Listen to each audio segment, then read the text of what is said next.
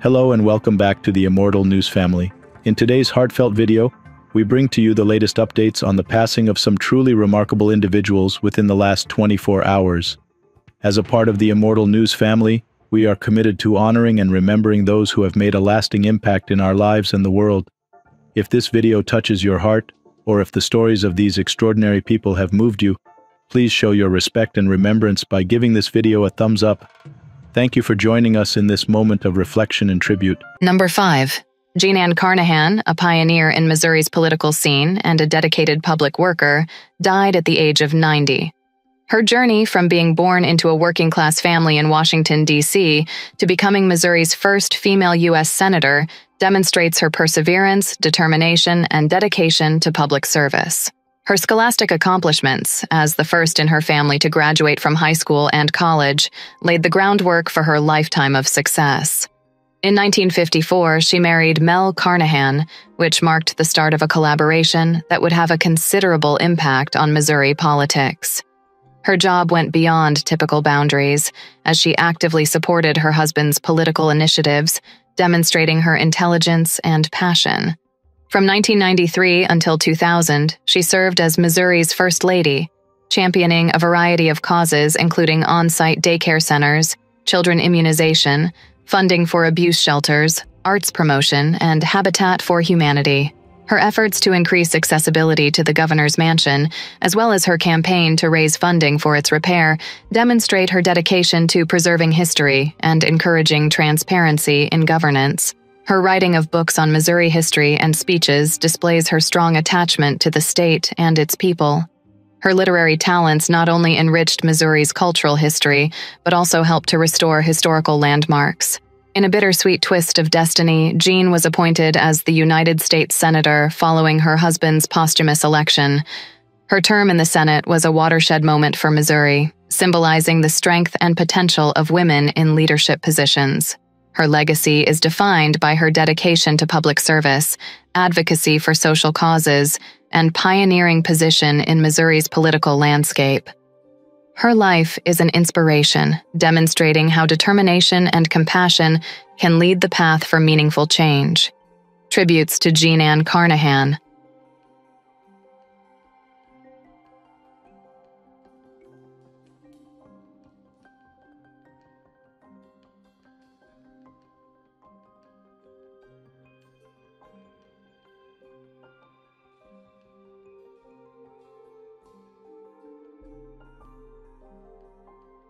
Number 4. Hal Buell, an outstanding American photographer and the esteemed chief of the Associated Press's photography service, passed away at the age of 92 from pneumonia. His astonishing career extended 40 years, during which time he dramatically influenced the landscape of photojournalism. His education, which included a degree from Northwestern University's Medill School of Journalism, provided the groundwork for his outstanding career. At the Associated Press, he oversaw an exceptional multinational staff of 300 photographers who played a critical role in documenting and distributing crucial moments around the world. His effect went beyond standard photojournalism. He wrote the critically praised books, Moments, the Pulitzer Prize-winning photographs, and Uncommon Valor, Common Virtue, which detail the work of war photographer Joe Rosenthal. His commitment to preserving historical narratives through photography established him as one of the most active archivists of the 20th and 21st centuries. His knowledge prompted him to give lectures all over the world, sharing his thoughts and experiences and solidifying his position as a prominent person in his industry. His editorial work defined print media coverage around the world, and his images appeared on major platforms such as CNN and the BBC. In addition to his journalism career, Buell made substantial contributions to children's literature. His photo books on Japan and Asia, inspired by his 1960s travels there, introduced young readers to other cultures. His work spans 35 nations, demonstrating a strong commitment to documenting varied human experiences. He also dabbled in film, producing documentaries for the History Channel, demonstrating his versatility and passion for storytelling. We remember Hal Buell as a visionary who not only witnessed history but also saved it for future generations. His career as a photographer, editor, author, and educator continues to be an inspiration in the field of photojournalism. Tributes to Hal Buell.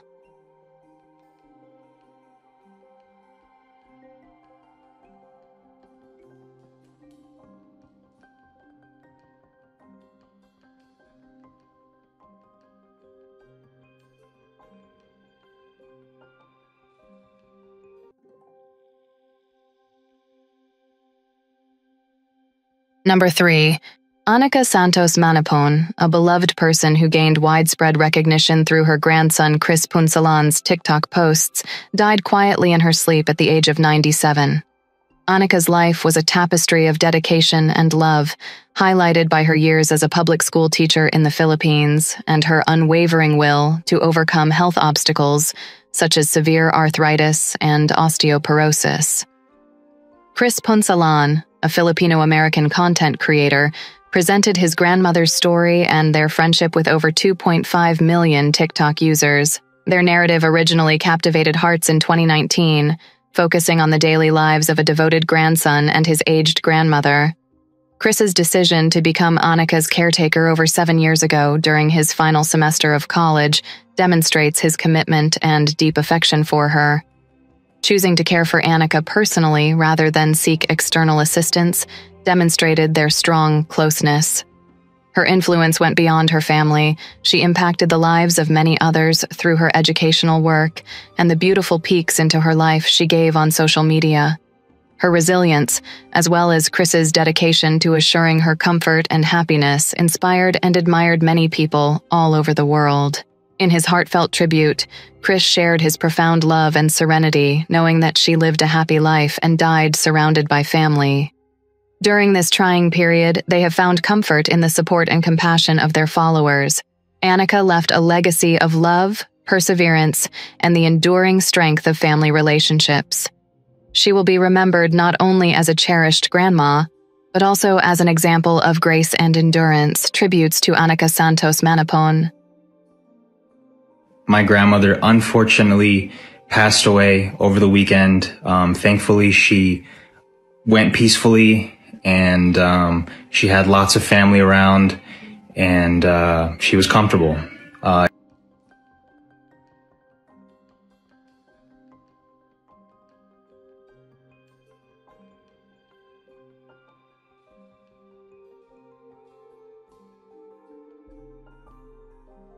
Number 2. Patrick McNamara, a mainstay in the acting profession, died peacefully at the age of 90. He was the embodiment of passion and tenacity in his craft.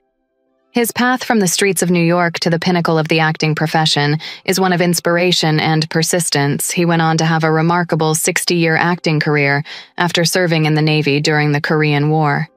He distinguished himself as a full-time working actor, which is a rare feat in the competitive world of acting.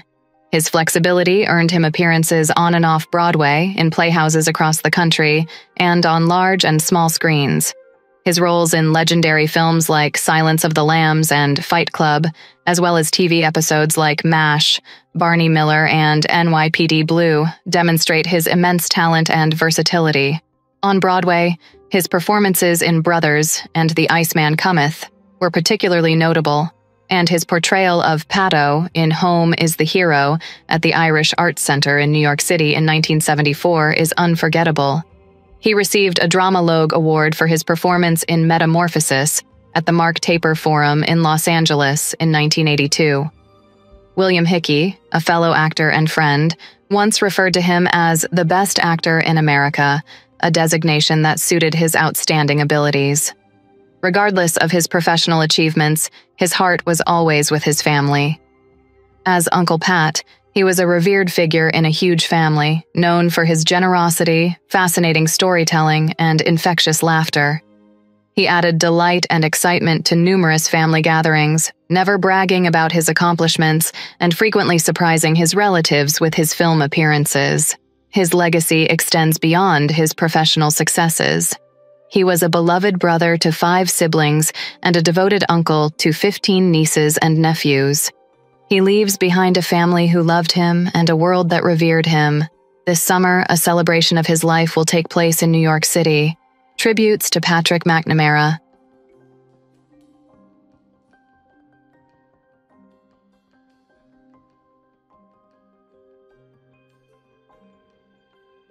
Today's top headlines. News 1.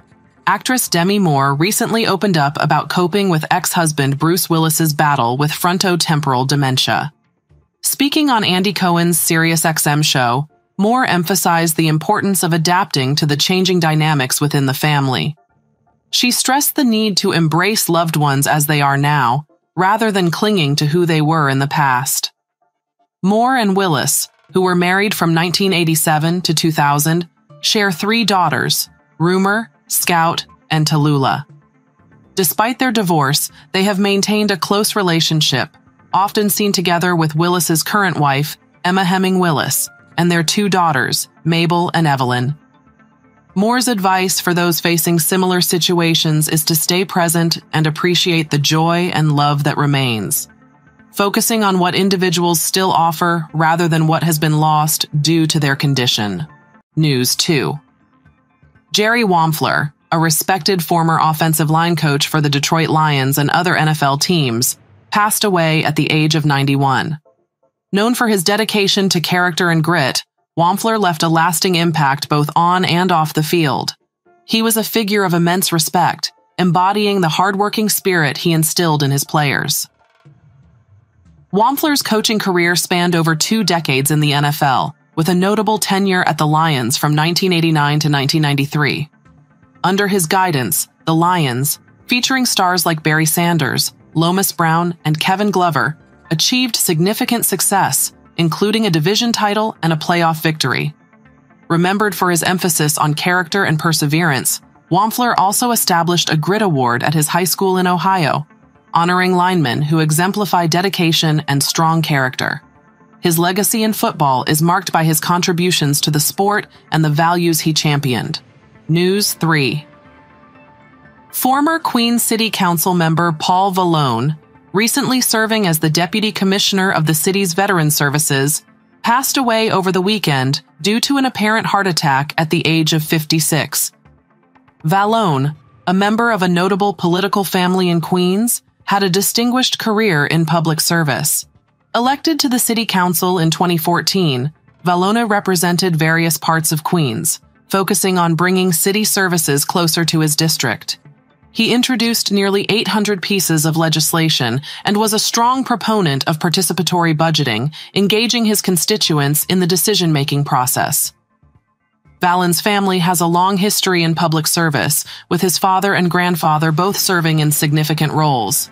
Mayor Eric Adams praised Vallone as a true public servant and New Yorker.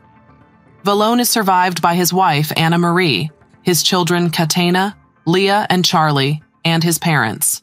News 4. The Rockford Police Department is in mourning following the heartbreaking loss of K9 Nix, a dedicated member of their team. Nix bravely gave her life in the line of duty during a response to a domestic situation. Alongside Officer Vargas, Nix courageously pursued the suspect, Malik Trotter. During the pursuit, Nix was tragically injured and later passed away.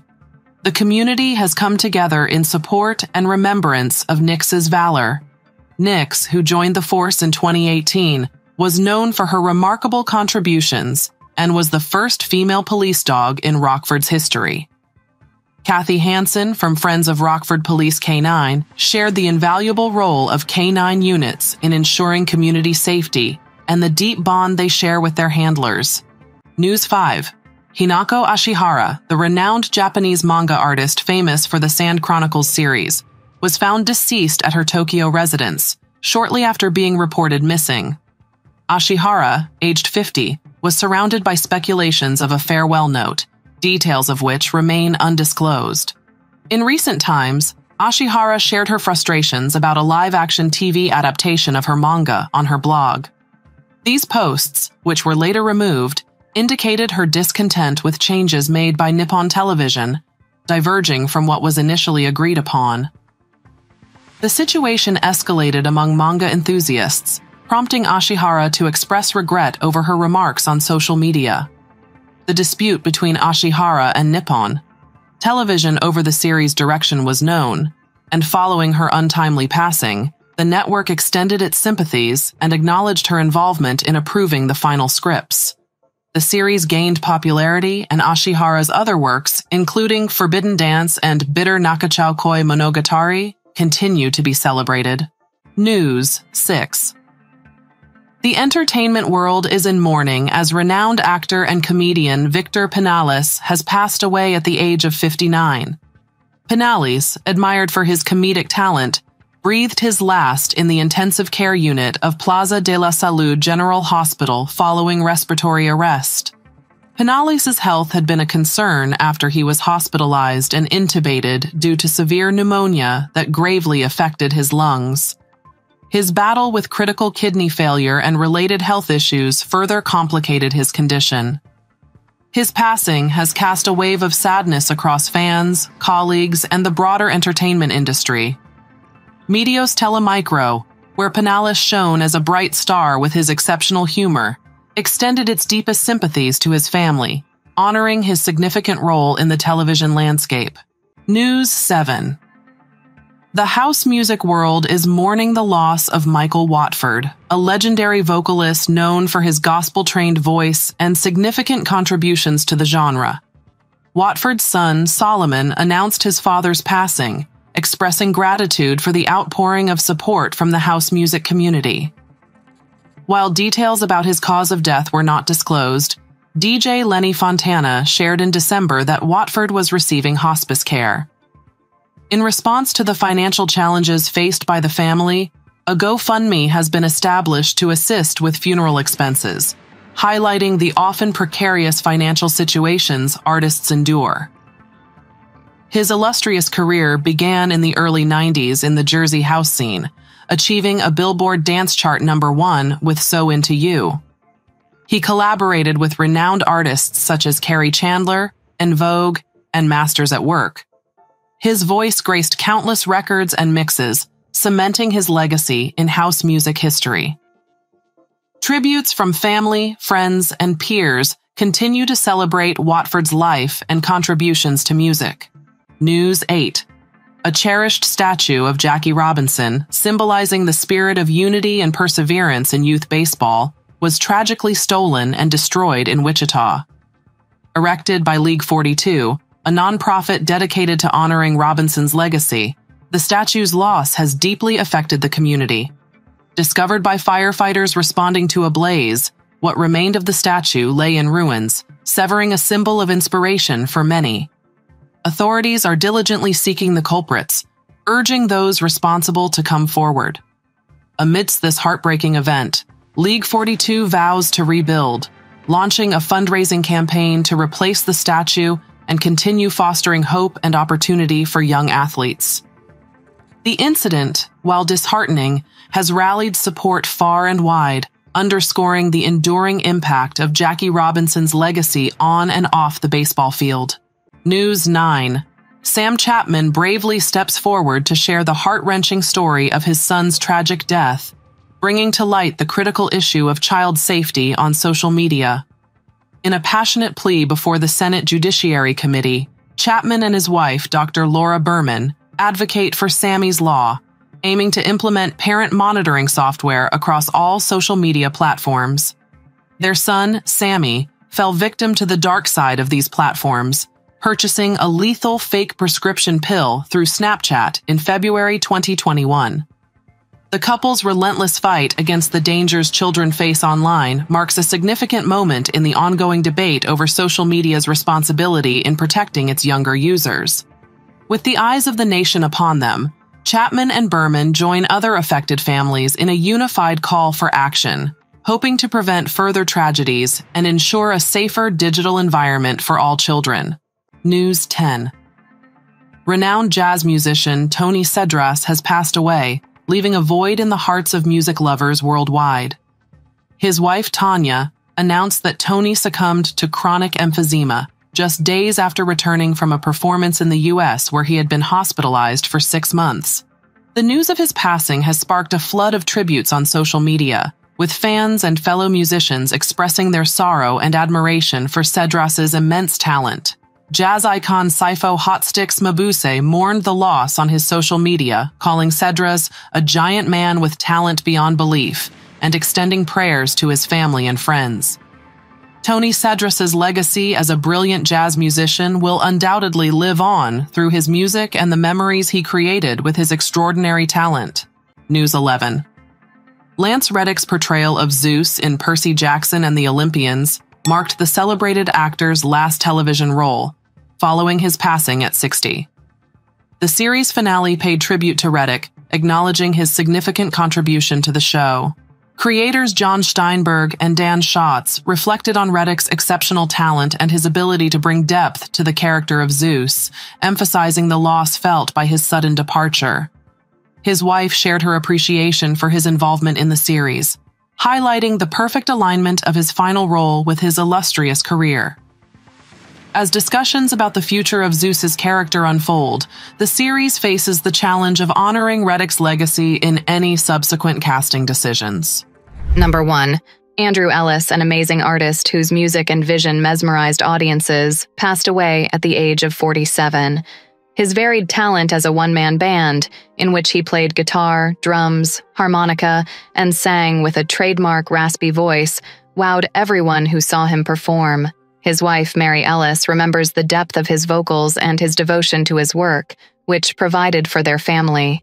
His music was a mix of Americana, love songs, Delta blues, and other genres, all heavily influenced by his experiences and environment.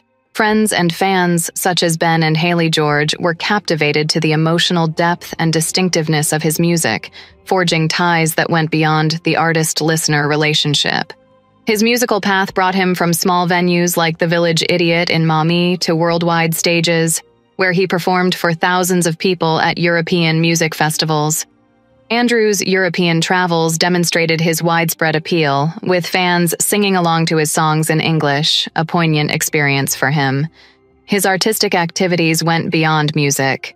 He was an active painter and stained glass artist, holding his first solo show in 2019 and teaching stained glass in the family studio.